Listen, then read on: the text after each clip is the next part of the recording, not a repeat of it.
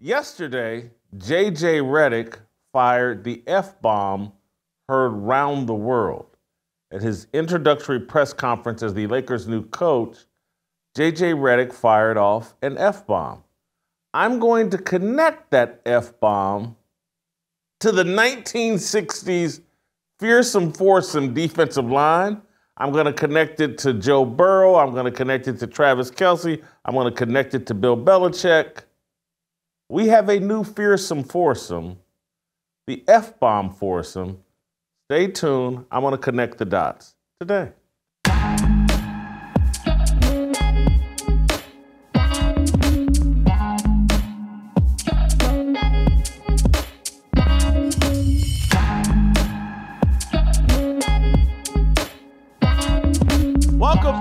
Welcome to Fearless with Jason Whitlock. I'm Jason Whitlock, your host.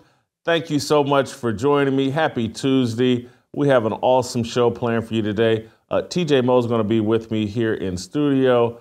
Steve Kim's going to join us via Skype. We're going to deliver a fantastic show. Before we do that, I want to thank you guys that are Blaze TV subscribers and remind you guys that are Blaze TV subscribers, you can get that extra Fearless content. Because you're a Blaze TV subscriber. If you want to see me and Shamika Michelle break down Jamal Bowman and AOC making fools of themselves in the Bronx, all you got to do is be a Blaze TV subscriber. Go to blazetv.com/fearless. Use the promo code fearless, and you can save $20 on your yearly subscription. Please do that right now. And the other thing you can always do is thank our great friends, our good friends at Good Ranchers. Go to goodranchers.com, use my promo code FEARLESS, and with your subscription, you can claim $100 off plus free smoked brats for a year while supporting veterans this Independence Day. It's time to revolt and claim your independence from the grocery store meat aisle. All right, let's get into today's show. We've got a couple of different topics. Several topics, but I'm going to connect them all together. We're going to start with J.J. Redick. And then we're going to bring Joe Burrow into it. Then we're going to bring Travis Kelce into it. Then we're going to bring Bill Belichick into it. And at some point along the way, I'm going to tell you how this all connects to Rosie Greer and Lamar London, the fearsome force. Anyway, let's start with J.J. Redick and the F-bomb heard around the world yesterday.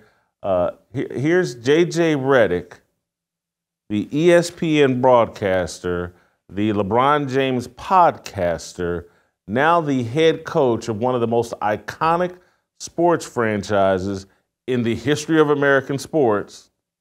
He's at his introductory press conference, and he's letting the F-bombs fly. Let's watch.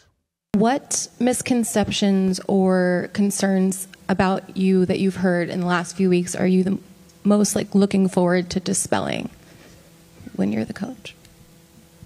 It's a valid question. And I've certainly heard everything. It's been a really interesting 6 weeks or so, just in terms of being part of the engagement farming industry. It's been really interesting. However, I don't really have a great answer for your question because I really don't give a honestly. I want to coach the Lakers. I want to coach the team. I don't want to dispel anything. I don't. I want to become a great coach in the NBA, and I want to win championships, and I want my players to maximize their careers. That's all I care about.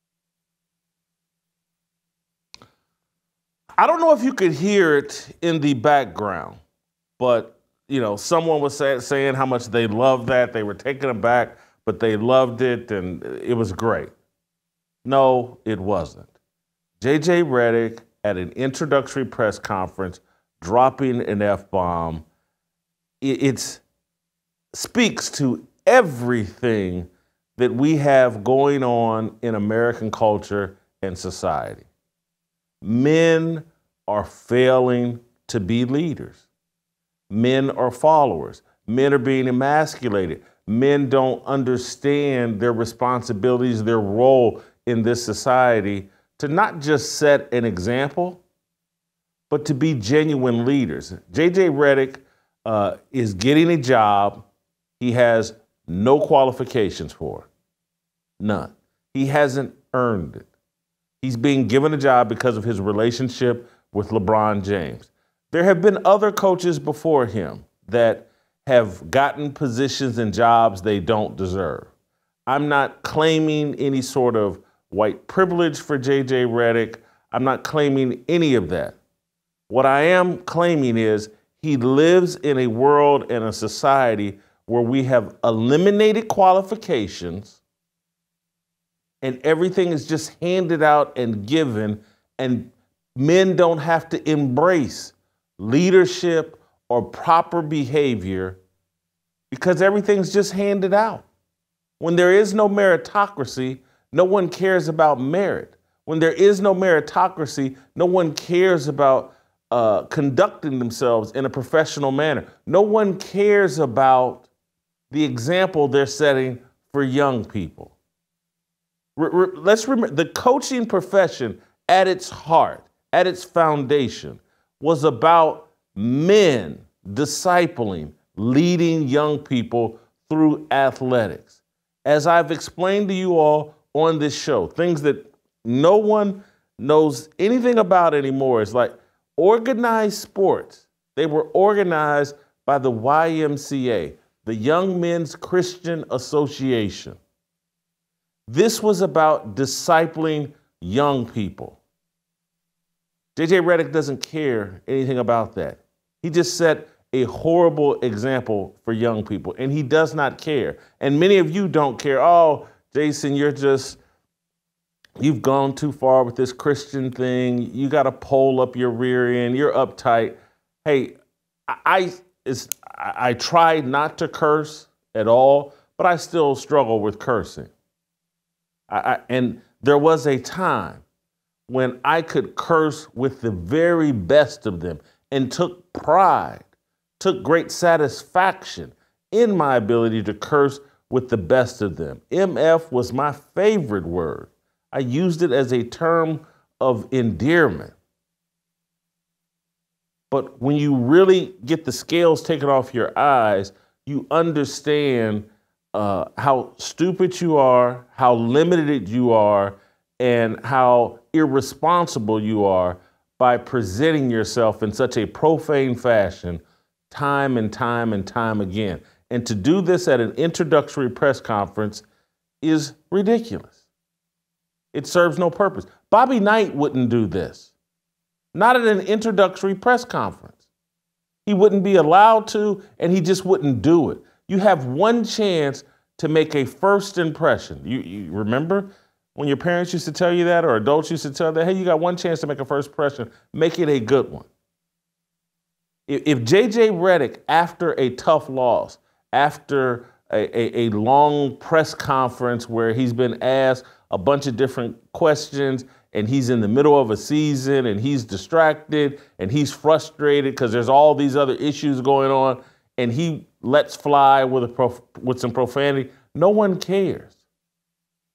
But when you're suited up, sitting next to your alleged boss at an introductory press conference, you should present yourself in the most professional way possible.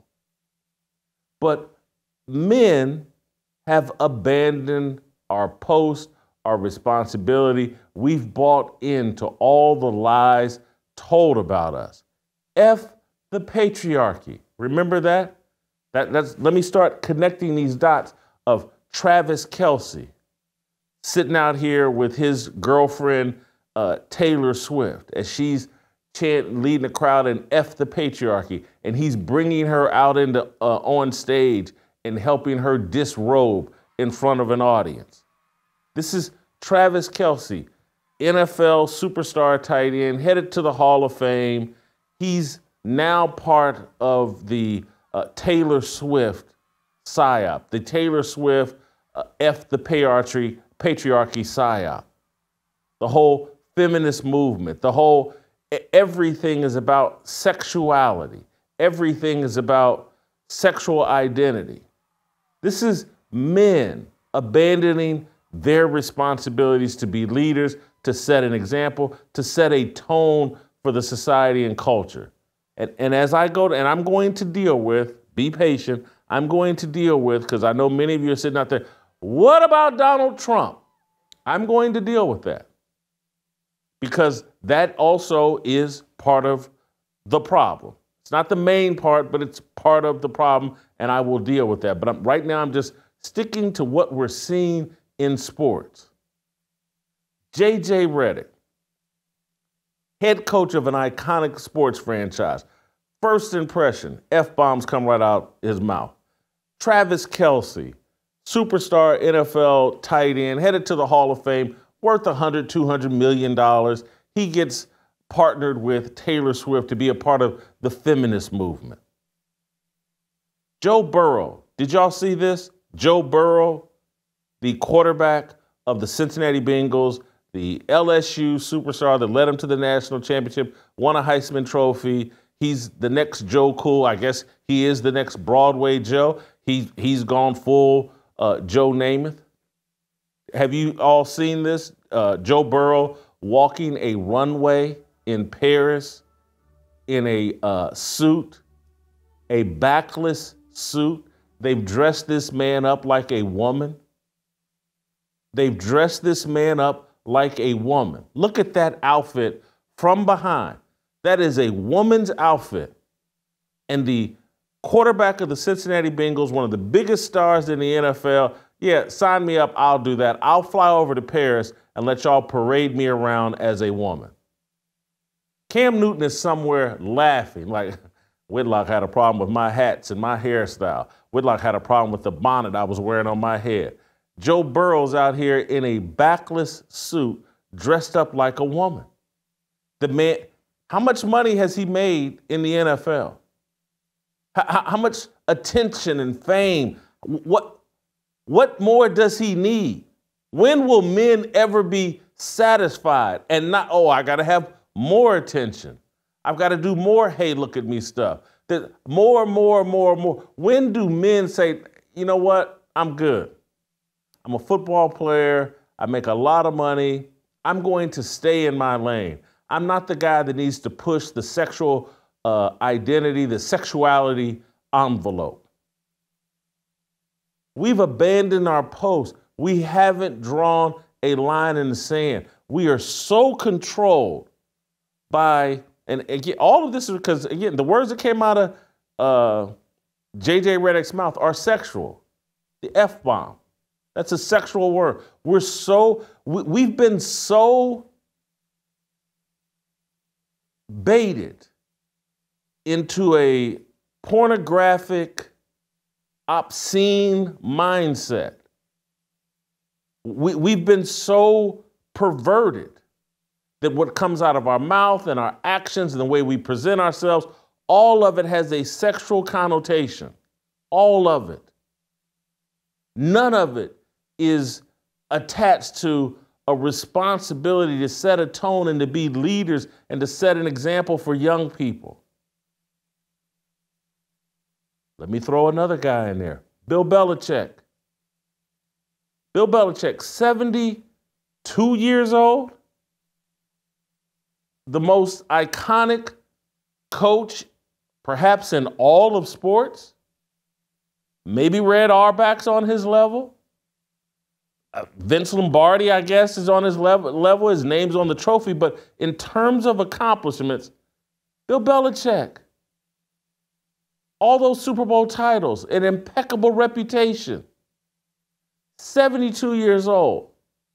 Now he's parading around with a 24-year-old, looking like a creepy old man. This is his out in public side piece, or not even a side piece anymore. This is his out in public. This is his main squeeze that he's running around with publicly. A 48-year age gap. This woman is young enough to be his granddaughter. And as I told you previously, clearly, anybody that knows me knows I like young women. But children? When you're 72, that is a child. I don't care how, she's 24, she's old enough, she's graduated from college. No, that's a child to a 72-year-old. period, end of story. And so instead of the fearsome foursome, if you go back to the 1960s, men, and again, look, I'm not putting any of these guys I'm about to reference on any sort of pedestal. I'm not putting Rosie Greer, Lamar Lundy, Merlin Olsen, Deacon Jones. I'm not putting the fearsome foursome on some type of pedestal. I'm sure they had their demons. I'm sure they had their secrets. I'm sure they were just as flawed as everybody else. But there was an image that they wanted to project of masculinity, of strength, of character. And we've thrown all of that out the window.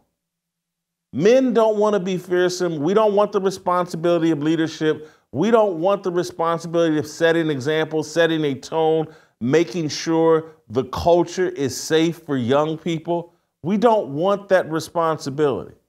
We think, hey, let kids experience it all. Let's expose them to everything. If JJ Redick wants to curse and scream at an opening press conference and set that tone, have at it. If Travis Kelce wants to go help Taylor Swift disrobe on stage, have at it. If Joe Burrow wants to dress up like a woman in Paris, have at it. And if Bill Belichick wants to please his penis with a 24-year-old, have at it. Let the kids know everything. We've moved away from, and it sounds like, but John Thompson, the legendary college basketball coach, used to say when he was alive that, you should have 3 lives: a private life, a public life, and a personal life. We've removed all everybody wants now is a public life. Everything is for content. Everything is for viral activity. Everything is about building a social media brand. And I'm just, look, there were probably NFL quarterbacks in the 1960s and 70s who liked to put on women's clothes in their private life. Have at it. Do whatever you want to do in your private life.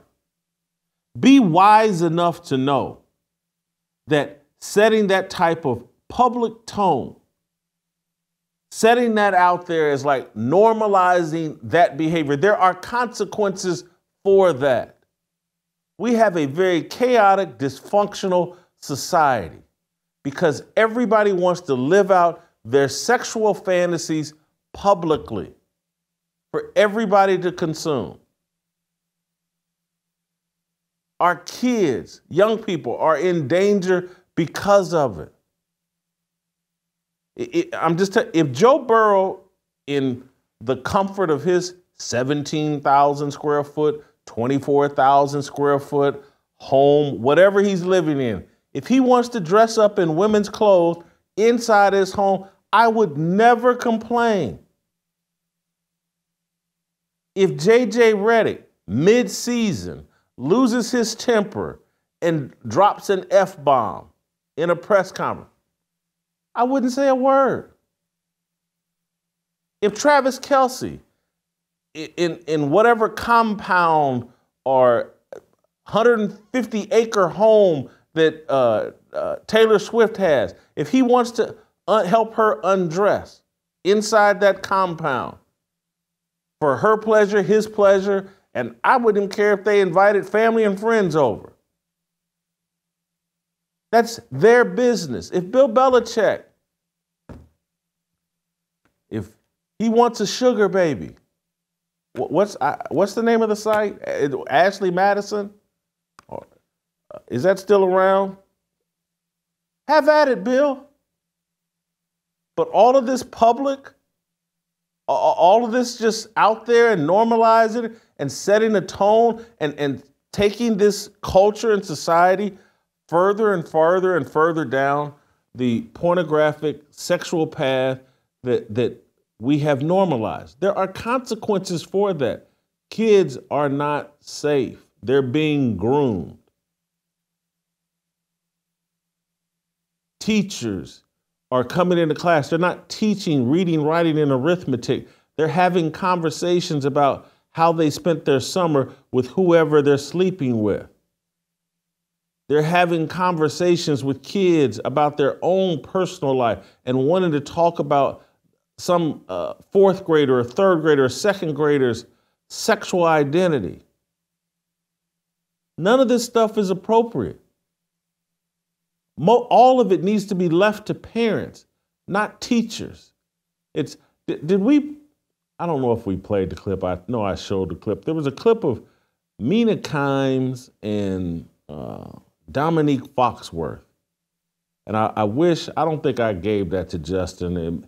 It may be on my Twitter feed. I don't know if you guys can find it before I run out. Well, we'll get to it at some point, but today we'll hunt it up and find it. But Mina Kimes and Dominique Foxworth having a conversation about where it appeared like Dominique Foxworth seemed to be saying like, hey man, I don't have to talk to my kids about transgenderism and all this other stuff because, pop culture, the school system, social media, they're all educating them on all these different sexual identities, and now I don't have to do it. He seemed to be bragging about this, seemed to be well pleased that, hey, I don't have to teach my kids all these 32 sexual identities that the world has said we have. I don't have to do that anymore because there's a rap song about it, and so now they know. Whew, load off my shoulders. I don't have to tell my kids about transgenderism. I don't have to tell my kids about gay sex. It's on all the TV shows. This is the insane world that we're building. And I blame men. I look at the F-bomb foursome, the F-boy foursome. What are we doing? And I'm just using them as examples. I'm not saying like they're personally responsible, but they do represent the path we're headed on. All men, we're all headed down that path. Because again, not enough of us are objecting. Not enough of us are saying enough is enough. What are you doing? We're allowing this. And this type of behavior, from J.J. Redick to Joe Burrow to Travis Kelce to Bill Belichick, it's all being rewarded.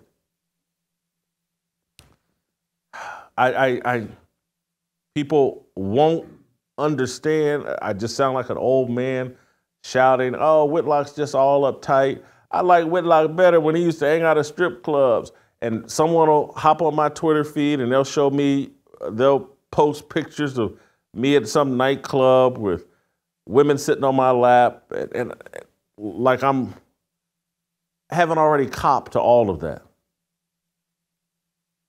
What I'm telling you is there's consequences for that, and we're living in those consequences. The F-boys, the F-boy foursome. At some point, we have to say enough is enough. I look across the sports world, and we used to hold up these guys as some sort of example, some sort of standard to be reached. And maybe we were wrong for that. Clearly we were. Clearly we were wrong for that. But to see him go this other direction, this hard, all of them, mind-blowing to me. All right. We'll bring on TJ Moe and Steve Kim here in a moment to talk about that. And I also have a little conversation I want to have with Steve Kim about some comments Stephen A. Smith has made that basically, white people just need to shut up and stand down as black folks' business, and the level of racism we've just kind of legalized at ESPN, mind-blowing to me. Before I do that, I want to talk to you guys about Covenant Eyes. There are a lot of companies out there working against you, your marriage or your family. You've heard about them on this show, but here's one company that is on your side, our friends at Covenant Eyes. Covenant Eyes has been the #1 trusted software for 23 years for Christians seeking to live a porn-free life. I know pornography isn't an easy topic to talk about, hear about, but it must be discussed. It's a silent killer. Porn is damaging marriages, families, and impacting the work of the church by holding people hostage to this secret sin. Maybe you've experienced this in your life or seen this in the life of someone you love. Victory by Covenant Eyes is a powerful tool that helps Christians who are serious and want to quit porn for good or never start. Victory combines industry-leading technology with decades of experience in leadership and recovery content, accountability, and behavioral change. Scripture teaches us the importance of being accountable. Proverbs 27:17, as iron sharpens iron, so one person sharpens another. James 5:16.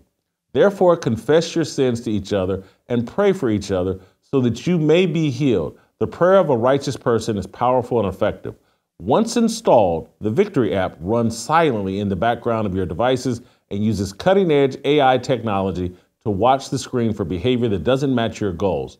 Next, you will invite a trusted friend to be your ally. This is someone that can walk beside you through the ups and downs of recovery. Your ally will get push notifications of any porn use and reminders to have accountability conversations, even if everything is going well. Living a porn-free life will bring you a new freedom to live honestly, and remember, accountability is not others calling you out on your sin, but others calling you up to the person you are in Christ. So what are you waiting for? Anyone can get started on their path to recovery for free by visiting covenanteyes.com and using my promo code FEARLESS for 30 days free, or by clicking on the link in the show notes today. TJ Moe, Steve Kim, next.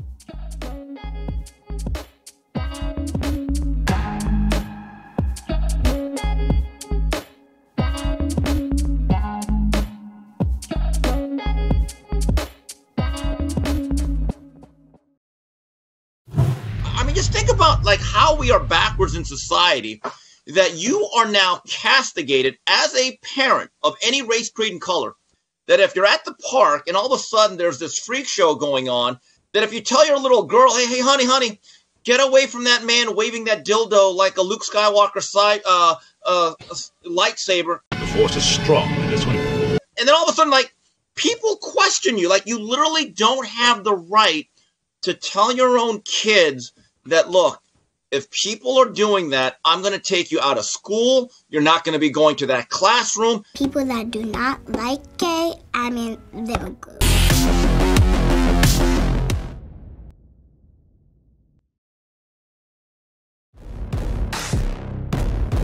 Welcome back to Beef, as I walk you through my top 50 media beefs of all time. Yeah, I'm an equal opportunity beefer. It's like, Randy, are you asleep at the wheel? Big lips are in style. I'd love to squash this beef. I mean, I was not real happy at all. I was less than thrilled. I was displeased. And now we have beef. For 10 years, Patriot Mobile has been America's only Christian conservative wireless provider. And when I say only, trust me, they're the only one. Founder Glenn Story and his team have been great supporters of this show, which is why I'm proud to partner with them.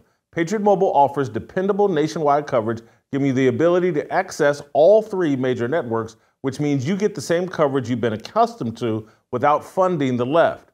When you switch to Patriot Mobile, you're sending the message that you support free speech, religious freedom, the sanctity of life, the Second Amendment, and our military, veterans, and first responders.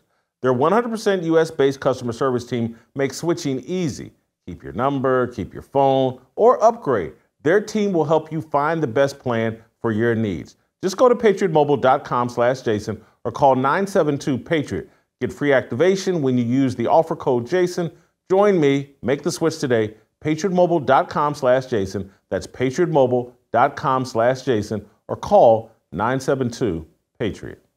Yeah, 모두 다 빨리 박수 쳐 기다리지 말고 서둘러. Reason that I'm back is to feed you raps. I see that you are 배불러.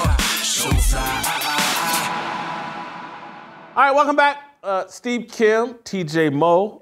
TJ joining me here in studio. Steve Kim joining us via Skype.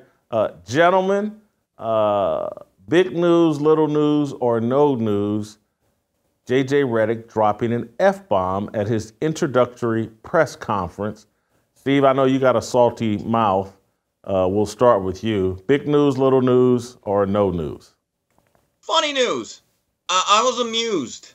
It really was. And I love the fact that old Peter Vesey came up with the new moniker, Ridiculous. JJ Ridiculous. I cannot wait for the coverage. And look, this is almost like he became like the preppy version of John Kreese. And for those of you who are a little bit younger, John Kreese was the villainous leader of the Cobra Kai, of the Karate Kid, which just celebrated its 40th year from release. All-time great movie. But I do understand the argument. Look, I'm a guy that enjoys fiery press conferences and coaches who don't go by the script. And when they start using expletives, I get it. Some people aren't going to like it. I actually find these things to be humorous. They can become quite iconic. But I do understand this other argument, though.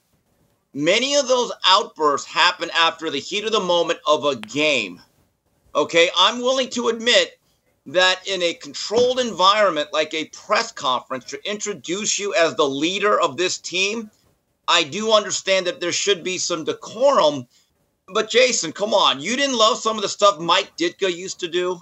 You didn't like it when Jerry Burns, or flat out when Alfred Anderson lost his shoe and he just went on this cussing brigade for 5 minutes? And one of the funniest moments, one of the most iconic moments in LA sports history, Dave Kingman hits 3 home runs, has like 8 RBIs against the Dodgers, and Paul Olden asked, Tommy, what did you think about Kingman's performance? And Lasorda just said, what the do you think is of his 3 home runs, 8? It was great. To this day, we still talk about it. So I don't know. It's just sports. It's just basketball. But but again, on the flip side, I do understand setting an atmosphere is important. TJ? I hated it. I'm trying to find, let's see, it's a 4-year deal in the neighborhood of $8 million. You're paying this guy $8 million to... Per year? No, yeah, per season. Yeah. $8 million per year, it looks like, according to Yahoo. And, you know, I think you should have a level of self-respect and respect for the people who just hired you. You have guys like Colin Cowherd, who I like less every day, saying, look, I love when you make people uncomfortable. It's the first thing he tweeted out yesterday. Guys, just deal with it. He makes people uncomfortable. I love it. I'm like, the only people that he's making uncomfortable are the Lakers executives who now have to sit there and say, what did we just do? Because this guy has no respect for one of the most storied programs, storied franchises in the history of sports, that your job, particularly as Boston and LA. Those are your 2 teams that are the face of the NBA. You're trying to market to as many people as possible, a bunch of 6-year-olds that you hope to be 40 and 50-year fans. And you know how many parents are going to say, I can't watch a J.J. Redick press conference now. We can't have this. And so coaches forever, I mean, I'm going back to my high school coach, right? Behind closed doors, when you get angry, you say some things. But front-facing, you always are buttoned up. Always. When you talk to the media, there's a level of respect to everyone, not just the people watching, but to yourself, to your players, to everybody involved in your program, because you want people to think that we care about what's going on here. We're going to put our best foot forward and present ourselves in the best possible way. And J.J. Redick blew that up on day 1. Cowherd said make people uncomfortable. That's the state. I mean, I got to hear. I didn't see this. I'm not sure if that's the job of a head coach, to make fan bases or fans uncomfortable. He may want to make his players uncomfortable. Maybe there's some people in the organization that he wants to make uncomfortable, but just doing stuff to make people uncomfortable. What's the direct quote here? 16 hours ago. Love it when people make others uncomfortable. Deal with it. His mission is on point. I love it when people. Wow. I'm not sure if that's accurate. And again, I like Colin Cowherd. I enjoyed my work experience with him, but making people uncomfortable is not what Colin Cowherd wanted to do. Anytime we talked about Colin Kaepernick or anything like that, he was trying to spread as much comfort as possible. I mean, if Redick was black, he could have been unapologetically J.J. Redick. But, you know, one of the great press conference moments of all time, TJ, and I think you were probably, I don't even know if you were born at this point. I'll never forget It was March or April of 1994. The great James William Johnson departs the Cowboys. Him and Jerry Jones have that splitting up. 48 hours later, Barry Switzer gets introduced as the Cowboy coach. And I'll never forget. And you got to look this up on YouTube. So they're introducing Barry Switzer, and Jerry Jones is right next to him. And Barry gave one of the all-time great sound bites. He goes, "We got a job to do, but we got to get it done, baby!" And he just slaps Jerry Jones on the back, and Jerry Jones had this look like, oh boy, I hope this team is good enough to overcome this guy. But it was funny. But you're right, though, TJ. He kept the language clean. He kept it clean for the kids. I will give him that. I can't believe you're not referencing Hal McRae and the Kansas City Royals. When you start talking about 1994, I think that was when Hal McRae snapped. Right, but that's the heat of a game. That is after a game that they lost, and then when he swung the telephone, he cut that guy. But again, I'll admit this. Most of your coaches' outbursts are about the heat of the game. And to TJ's point, when you're in a setting like that, it's much more relaxed. You know, one of the all-time great press conference coaches was Jim Mora. Playoffs? Playoffs? You kidding me? Or the other one. We couldn't run the ball. We couldn't pass the ball. We couldn't do diddly poo. I mean, again, TJ, he kept it clean for the kids, though. Well, look, Nick Saban, his most famous of all time, is losing to Louisiana Monroe, I think it was, and he said, "They ran through us like blank through a tin horn," right? And it's memorable. Probably not the thing that he would point to and say, "That was my best moment." You just had one of your worst losses ever, and you thought, "Hey, I just went from LSU's national championship winning coach. I'm trying to recover from Miami debacle, and that just happened to me at Alabama." So there are times where, like, I don't mind the texture. I don't mind you getting angry. I think you should try to be professional. You're getting paid millions of dollars. I get it. We're playing a sport, but it's still a business. I mean, there are hundreds and thousands of people in these organizations relying on this job. Okay, Jason. As the only parent in this conversation, hold on for a second, Steve. Yeah. TJ is the only parent in this conversation. And so there will be some people like when I'm saying, "Hey, man, you got to set an example for the kids." And here he goes with, "What about the kids?" You know, the kids, they're already exposed to this. They listen to Cardi B. They listen to Snoop Dogg. They blah, blah, blah. Just as a parent and just as a father and as someone that, again, I'm sure will disciple your kids in sports, coaches, and again, this is why I don't like the J.J. Redick hire, because he's doing this because the opportunity is there, not because he planned to be a coach and has some kind of reverence for coaches, given much thought to, he's a guy that's starting at the very top. This isn't a guy that, "Hey, I was coaching junior high kids and now I'm coaching high school kids, blah, blah, blah." But just, what do you think of my argument? Like, this is a coach, and he's coming out the gate setting this type of example for young people? Yeah, exactly right. I mean, what you would hope to do, particularly because your kids probably didn't watch J.J. Redick play ball, is my guess. And so there is no, history of just watching him mature and come through as a Duke guy. And so the rest of us have a little bit of background. So this is how J.J. is. You leave him alone. You like to be able to point to head coaches and say, "Hey, listen to what that guy says. What he's saying is important. You should always listen to your coaches. They're going to be teaching you life lessons. They're going to be, hopefully, I mean, Nick Saban's the best at this. He'll be preaching something at the media that he's trying to tell his players. And a lot of the best coaches do that. And so, you see this sort of thing. We're just not going to watch the press conferences in my house. It's like, I can't trust J.J. Redick to not say something ridiculous that my kids are going to repeat when they're 6 years old. I'm not doing it. So we're not going to hear anything J.J. Redick has to say. And I get it. Everybody I've ever heard make the argument that you're making doesn't have kids. I used to do radio with a couple guys, former NHL guy, Cam Jansen used to make that argument all the time. And this is before I had kids. And I'm like, "Cam, I love you, buddy, but you're an idiot in this area. I don't know what to tell you. I don't know anybody with kids who wants to subject their children to this type of language at an early age. Why would you want that?" I got to say, even as an adult, it's like my expectations for a press conference, when I saw this, I was like, he said this at an opening press conference? My expectations I was kind of shocked and taken aback, like, wow, this is a really unprofessional look. And to me, it screams, and Steve, I'm going to bring you back here, it screams insecurity to me. It comes across like, oh, this guy just got a job he doesn't deserve, and he's already, like in over his head, and he doesn't want to have to answer this. I don't give a F about them, blah, blah. It sounded very insecure to me, Steve. Let's take a look at what J.J. Redick is. He's a very intelligent guy, but there's no doubt there's some real smugness to him. And to TJ's point about Redick, he truly is the archetype of the unlikable, preppy Duke ball player. Okay? So that's strike one. The other thing is when he disrespected the past players and basically calling them unathletic plumbers. And I remember Jerry West, who generally kept it very PC, said, who is this guy to say anything about the past players that laid the groundwork for this league? I mean, you could really see in that soundbite that I sent to you a couple of weeks ago, Jason, how agitated the logo was, and God rest his soul.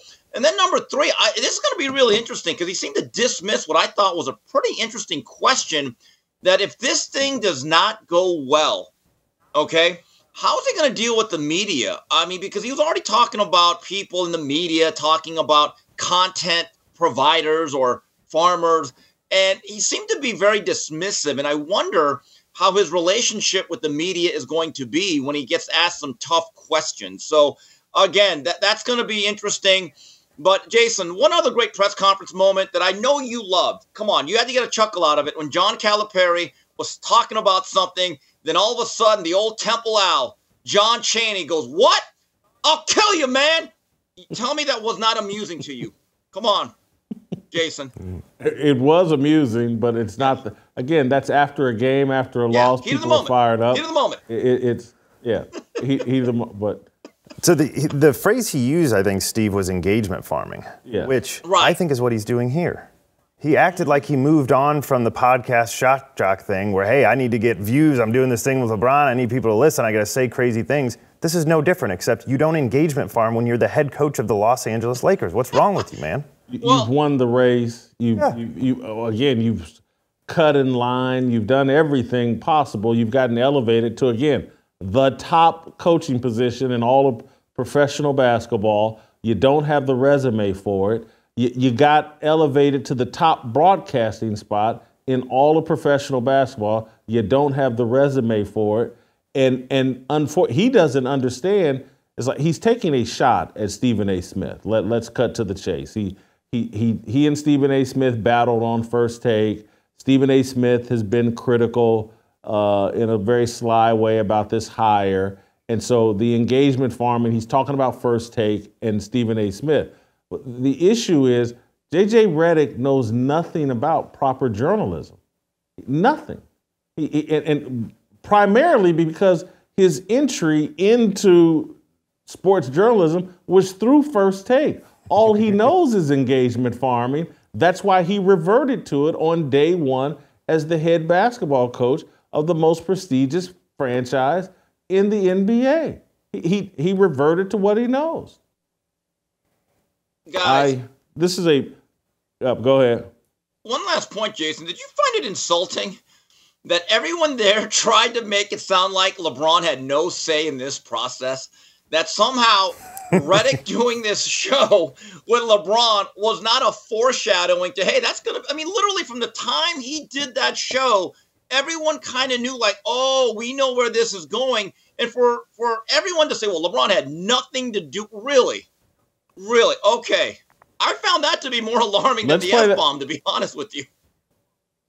Let's play the clip of J.J. Redick addressing that, saying he and LeBron never talked until after the job was until after it was offered. Play the clip. That you have a very close relationship with LeBron. He could have done a podcast with anybody in the world. He chose to do it with you. What was his advice to you throughout this whole coaching search process?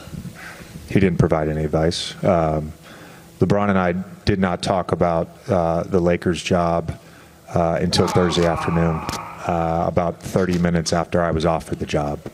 And that was very intentional on both our parts.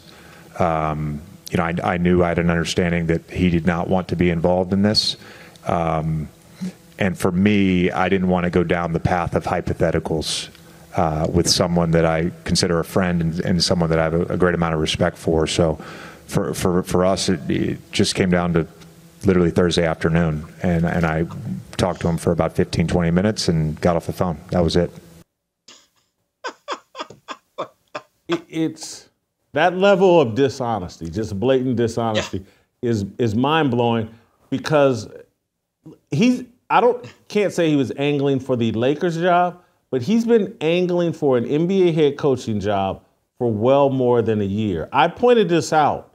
There was something he defended the players doing, or some player doing, and I was like, oh my God, JJ Redick wants to be an NBA head coach. That he's using ESPN to put himself in position to be an NBA head coach. And this is where, I mean, ESPN, they don't care, and you know, but they should be halfway embarrassed. A guy that they paid, I'm sure, a substantial amount of money, never at any point was there serving ESPN. He was always serving his own interest. And that's what ESPN has gotten into bed with over and over and over and over again over the last decade, is that everybody's there just to use ESPN. No one's actually there to serve ESPN primarily. Everybody, Pat McAfee, Stephen A. Smith, everybody's just trying to build something different, bigger, independent of ESPN. Jamel Hill wanted to launch her political career. Stephen A. Smith wants to launch his political career. I just couldn't imagine being a primary employer that pays people really significant sums of money that allow them to have an agenda well outside of doing what's best for the main person paying you. I just saw something the other day where Stephen A. Smith is already talking about some nightly political show or weekly political show he wants to do, and I'm like, didn't I just read a story they offered him $18 million a year from ESPN? Mm-hmm. How could this guy be somewhere talking about doing something else other than the $18 million? That's what blows my mind about all of this. I found what you're talking about. It was when he went on his rant against those who were critical of Ja Morant's off-the-court gun issues. There you go. Yes. The guy he found a way to try to defend Ja Morant. Yes. And I was like, the guy wants to be an NBA head coach. We thought it was kissing butt. Toronto at the time. We thought he was. That's what. Anyway, so to your point, didn't they learn their lesson? Because you actually identified this in 2009, maybe, I think I heard you talking about it, that this sort of thing is what helped put newspapers out of business. Yes. When the Kansas City Star allowed you to work at ESPN2, they're like, you guys are idiots. And now ESPN's doing the same thing, allowing everybody to do their own podcasts and use it as a stepping stool to something else. They're going to put themselves out of business. There's an arrogance. I watched it in the newspaper business. There's an arrogance, because I started writing for Page 2, early 2000s. And I was like, oh, wow, the Star's going to let me do this. And it was crazy. But I was appreciative. and I had, but the clear as day, that this is the honest to God truth, I never wanted to leave the newspaper industry. Never wanted to leave. I wanted to be the Mike Royko of sports. I wanted some 40, 50 year in Kansas City, but they just kept making so many stupid decisions and losing. You got me off on a tangent, but because here was the other crazy thing, that like the mentality, the arrogance that these media platforms have. This is in the 90s, I started pointing out, early 90s, sports writers and local newspapers, man, I ain't gonna ask no high school kid what college he wants to go to. I'm not doing that. That's beneath me. And covering recruiting was beneath sports writers. And I kept saying, well, hold on, man. If fans are interested in it, you should, because they are. Where Jeff George or whoever the big high school talent is, where he's at, fans are interested. Give them that information. That's our job, to serve sports fans what they're interested in. And I can remember before Rivals was Rivals, I was like, if a newspaper just leaned into recruiting, They could have built a recruiting website, a recruiting deal platform. And I was like, and so Rivals did it, sold it for $100 million. I was like, is there some newspaper that I'm not aware that doesn't need $100 million? Are there some?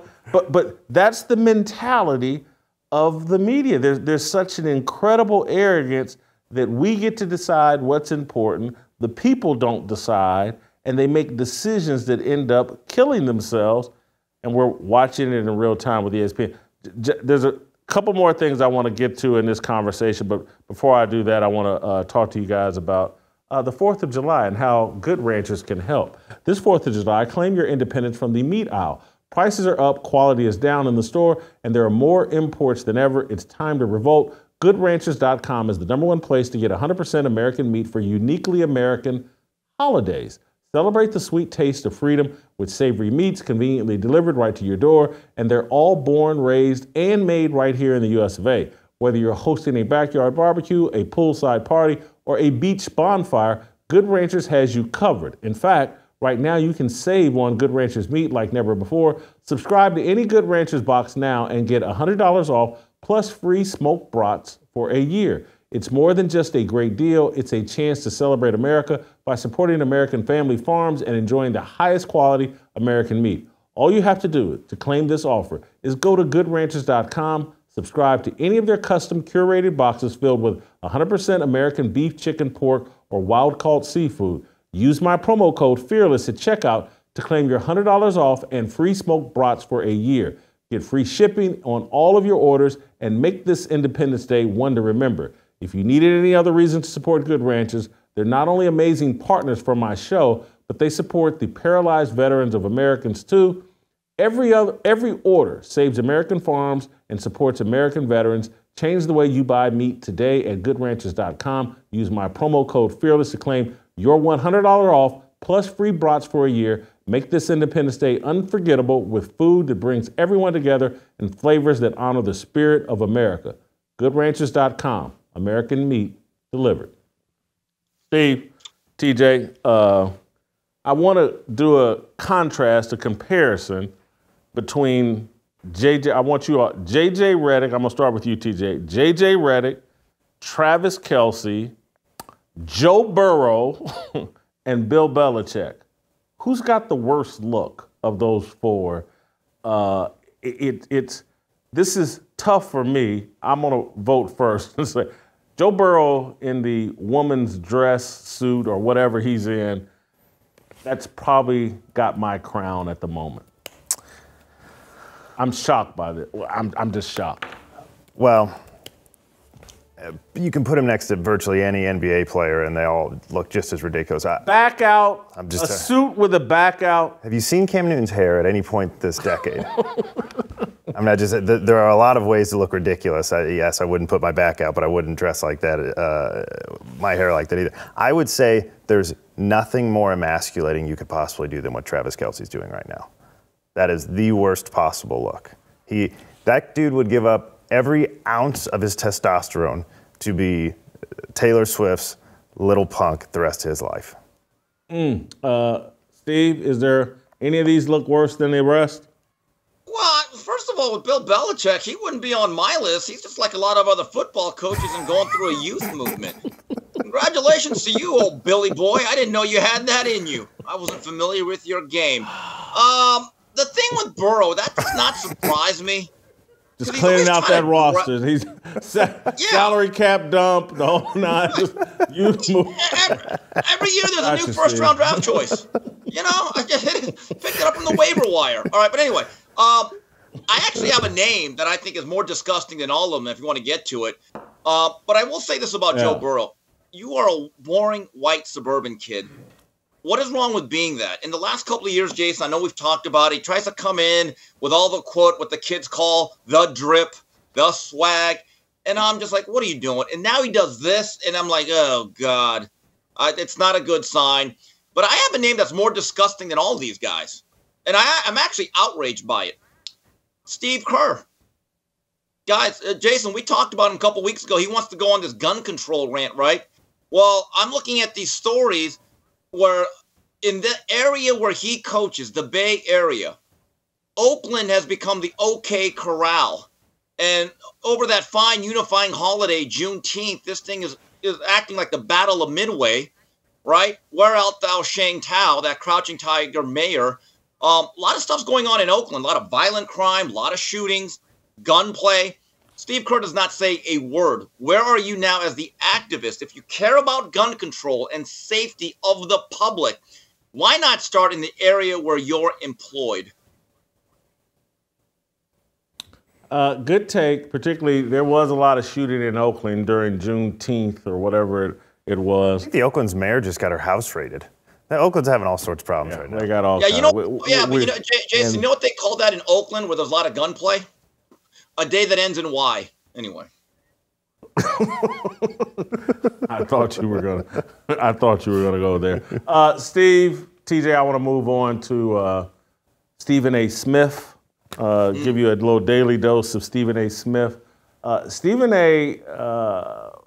In his J.J. Redick conversation, and he went into this deal about how black coaches called him that were upset that J.J. was on a podcast. And anyway, Stephen A. took some blowback for that and has now come out and issued another statement where he basically says Whitey should just mind his own business. Let's play the clip.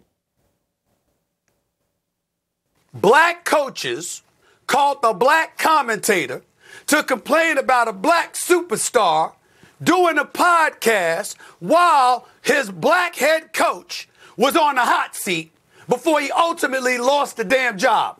What does that have to do with white folks? Some things are none of your damn business. Nothing. It was a black on black thing, but you got other folks who will remain nameless working for other networks with their irrelevant ass selves, popping their junk, okay? And the fact of the matter is, it has absolutely positively nothing to do with that. It's about the fact that this situation ended up looking the way that it looks optically. And now LeBron James is going to have to go out on that basketball court with what you said, Shay, knowing that JJ's got to walk into that locker room with what Udonis Haslem said in terms of, hey, when JJ talks, you're going to have people raising that proverbial eyebrow, wondering whether it's coming from him or whether it's coming from LeBron. Yeah. All those things you're going to have to deal with. That's just the reality of the situation. And a lot. So that's Stephen A. talking about Doug Gottlieb, who Doug Gottlieb is white, but if he were black, Stephen A. and everybody would be talking about he's made history. He's the first Division I basketball coach who also hosts a daily sports talk radio show. He's a historical figure. He's untouchable. He's a groundbreaker. He's this and that. But he's talking about Doug Gottlieb, who, again, played college basketball. His dad was a legendary, I think, high school coach. Again, played against a lot of pros, covers basketball, knows a lot more about basketball than Stephen A. Smith. But because he's white, he needs to stay out of this. Steve, help me out here. How is this allowed at ESPN? This sort of racism. Well, that's kind of par for the course. Couple things. Doug Gottlieb, I don't think ever hit 17 three-pointers in a row, but Stephen A. Smith did admit he's better at basketball than he is. So I will give Mr. Smith some credit for his honesty. Couple of things. I have a question. So Doug Gottlieb is a white guy, last I checked. Let's say he would have chimed in and said, you know what? I think Stephen A. Smith is right. A black coach is being aggrieved. It's unfair what they're doing to Darvin Ham. Would Stephen A. Smith would have said, excuse me, you're still a white guy. You don't have a right to speak out on black people's business. See, this is, and I see this all the time on Twitter. When you rip a fighter, the boxers will say, well, you never fought. Okay, I've never seen a boxer actually tell anybody, thank you for the praise, but here's the problem. Have you ever fought? It's hypocrisy. This is not about even a cultural or racial issue in my view. It's just about, are you agreeing with me? The other thing is, Stephen A. Smith, the way he talks like he's going to do something, if you ever saw footage of him trying to do boxing training, he should never raise his voice in anger. What is he going to do about it? And I get this all the time, or sometimes. Steve, it's not something for you to speak about. You want to bet? either you believe in the First Amendment or you don't. And by the way, those very same people that draw these color lines in terms of subjects and what you can discuss, they break these lines all the time. A lot of these people spend an inordinate amount of words on other races and cultures. They are not even subject to the own rules that they lay down. I was going to tell Steve, I do think I've seen a clip of Stephen A. boxing. It's not the prettiest thing I've seen. So if you want to pick a fight with Stephen A., you might be in pretty good shape. A couple of things. What does this have to do with white folks thing? This is the same argument they make for black on black crime. You're like, hey, we should probably do something. Let's make the neighborhood safer. What's that got to do with you? You just keep letting black folks kill black folks. It got nothing to do with you white people. It's the same thing we do with abortion. You let us keep killing black babies. Why would you make an argument against killing black babies? So nonsense. The other thing I would say is there's obviously a double standard here, because this is the argument Monica McNutt and all these women are telling him, hey, these are women's issues. Let women speak about the WNBA. And he sure stuck his neck out there with Shannon Sharpe and the rest to keep talking about these women. So is it only a color thing? I don't know. I'm just trying to figure out, why is he allowed to get away with it? There's no one at ESPN that could say, hey man, we can't have a white person come on any of our shows and say, hey, black people, stay out of it. This is a white issue. Stay out. It can't happen. So why is he allowed to do it? I don't understand it. I mean, I understand the politics and the dynamics of it, and that we've created a system where, again, it's like black people can drop the N-word anytime, any place, anywhere, and we're all good with it. Black people can shoot and kill each other without ever anyone saying, I wonder if they hate black people. You know, because again, we're very comfortable. Someone can go on the air and say, you know what, Jason Whitlock is criticizing rap music. That means he hates black people. But if a black person shoots another black person, you can't say they hate black people. Our brains have been twisted into pretzels playing some sort of racial game. Who are the rule makers? Who comes up with this? What's the algorithm that explains why Stephen A. Smith, because they're talking about J.J. Redick. He's white. Mm-hmm. And so now we're saying a white person can have no opinion on that? That can Stephen A. and these guys sitting on there talking about hockey. Mm-hmm. Stephen A., I think Shannon Sharpe, is it PK Subban or PK Subban? Yeah. Yeah, they're sitting on there talking, and PK actually, I guess, played hockey. Played for the Preds here. Yeah.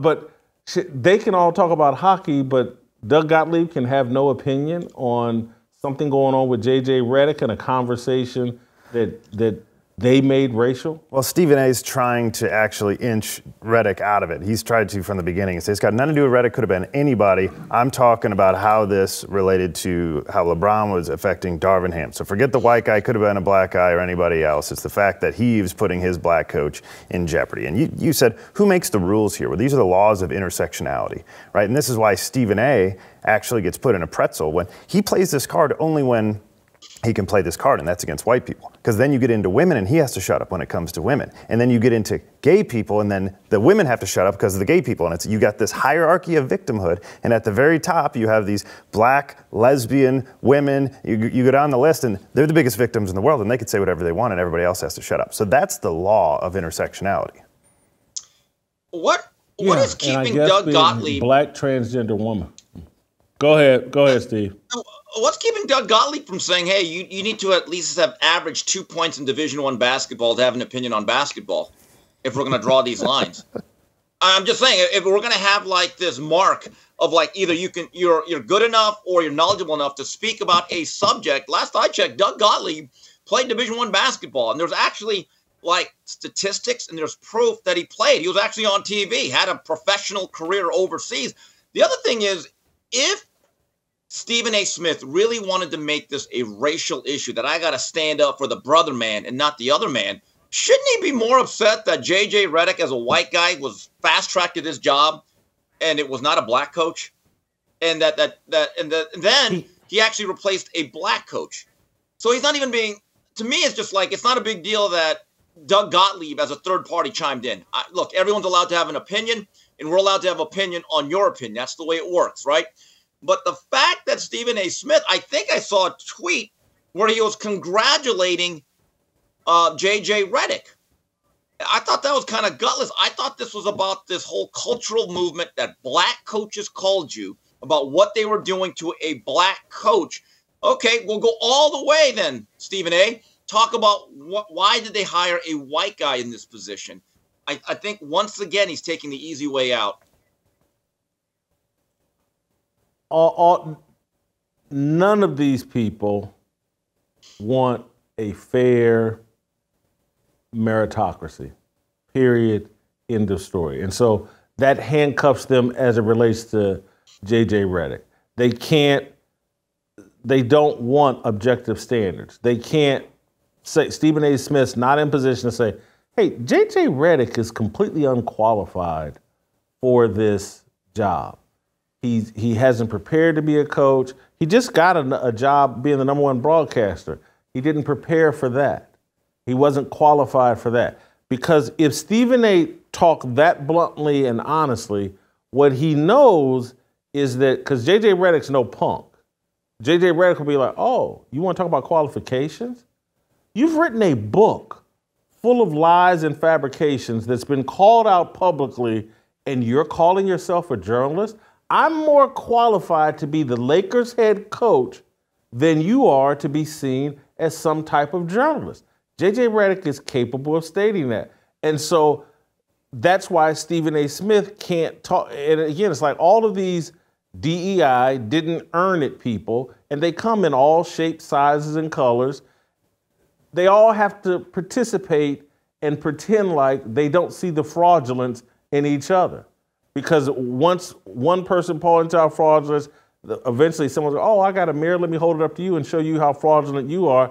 And so they're all doing a very dishonest dance and lie. And I'm not saying that people of previous generations never got undeserved jobs and positions. But it wasn't nearly as pervasive as it is now. The qualifications right now seem to be the lower your qualifications are, the more qualified you are for these positions. That's how a J.J. Redick gets this job. He's standing on the shoulders of Stephen A. Smith, who's standing on the shoulders of, literally. They're all just building this fake world. And tomorrow, I'm pretty sure tomorrow, just to preview tomorrow's show, I think I'm going to get into, I watched this interview Deion Sanders did with Joel Klatt this morning. And I was watching it and I'm like, oh my God. Joel's asking questions and Deion's giving answers that are completely disconnected to the questions. But I don't want to give away tomorrow's show, but Deion's allegedly had some book written that it's his elevate and dominate. It's his philosophy on, but you can tell watching this interview, like Deion didn't write this book. Mm-hmm. Joel's asking questions directly out of the book. Deion doesn't know how to respond.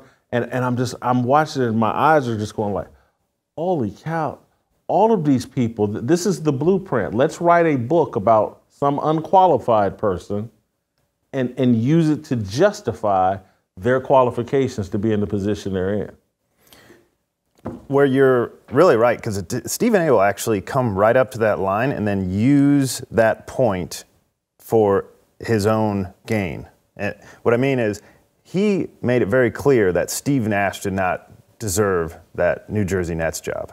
And instead of saying, you didn't earn that, man, you've never been a coach at any level. You were an MVP. That doesn't make you qualify to be an NBA head coach. What's wrong with you? He didn't do that. He said, how come this never happens for black folks? So instead of using it, he goes right, he makes the point, and it's an ancillary point. Hey, he's really not qualified. And instead of making the point that everybody agrees with, he says, come on, black folks, we need to get in on this gravy train. That is the ultimate argument. Again, that's why I keep saying they don't want to fix anything. They don't want to end racism. They want to benefit from it. They don't want to end unfairness. They want to benefit from it. Everybody has been convinced, and I'm talking about black people, white people. I'm looking at Bill Belichick. Just go through what we've been talking about today. People are just throwing up their hands and saying, look, it's over. We lost. It's a corrupt society. There's no reason for me to hold myself to a standard. You know what? I'm 72. I want to bang a 24-year-old. I'm going to let it rip. Bob Kraft would do it. Jerry Jones would do it. Everybody else would do it. I'm going to do it. No one, and there are people, obviously, Joe Mazzulla is holding himself to a standard. Harrison Butker is holding himself to a standard.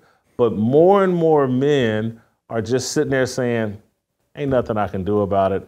I might as well get my jollies off. What was Royce's deal? Get high and jerk off. Yeah, might as well get high and jerk off. That's what they all seem to be saying. Steve, are you still with us, or are you getting high? And Steve, you still there? No, I'm just saying, man. Final thoughts, Steve. Yeah, Bill Belichick, man. Look, if Sharon Madonna can do it, you know what? Let old Billy Boy in on the action. I believe in gender equity. Shame on you guys. Seriously. Wow. What's the point of that? I don't even know who you guys are anymore. Thank you, Steve. Thank you. See you, Steve. That's all we got. Is Tamara still here? Tamara was in studio. We could actually have Tamara sing Freedom on the way out, but did she leave?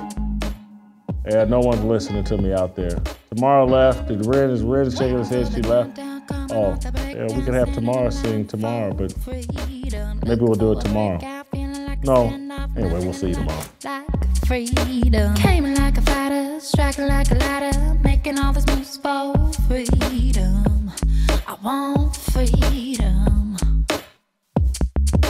No negotiation, my sister, no relation. We all just wanna have freedom. Sitting on a corner, never been alone. I'm breaking my back for freedom. Blessed, we are living, get back. We are receiving, all deceiving. We all wanna be free. We want freedom.